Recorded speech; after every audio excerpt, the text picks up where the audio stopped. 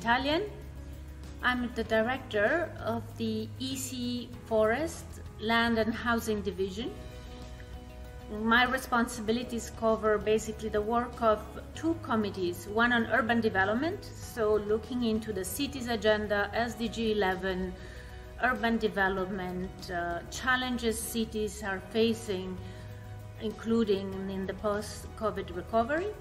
And the other file is on forests and forest products. It covers the work of a committee on forests and the forest industry, and is looking at the many challenges that forests are facing nowadays.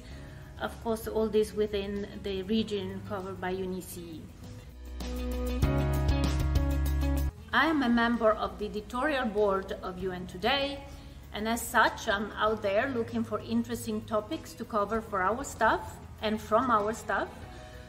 I'm looking at different areas, different topics, including, for instance, the new way of working with the UN now under the COVID restrictions. I recently wrote an article about how UN diplomacy works online, but I'm also looking at monuments, art in the Palais, as well as interviewing experts or ambassadors or staff about something of interest to them.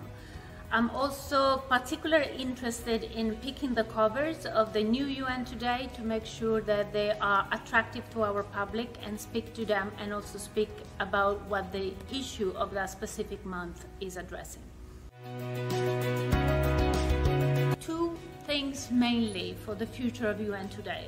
The first one is to continue the efforts for more outreach, not only through printed copies and the web version, but also by the best use possible of social media. And the second one is really to allow different views of staff to be included in the magazine on very important topics for the UN Today, but really give the opportunity to have pros and cons considered, and really the opposite views even portrayed, so that we really give space to all voices of staff and management in the magazine for open discussions that hopefully will benefit all of us at the UN.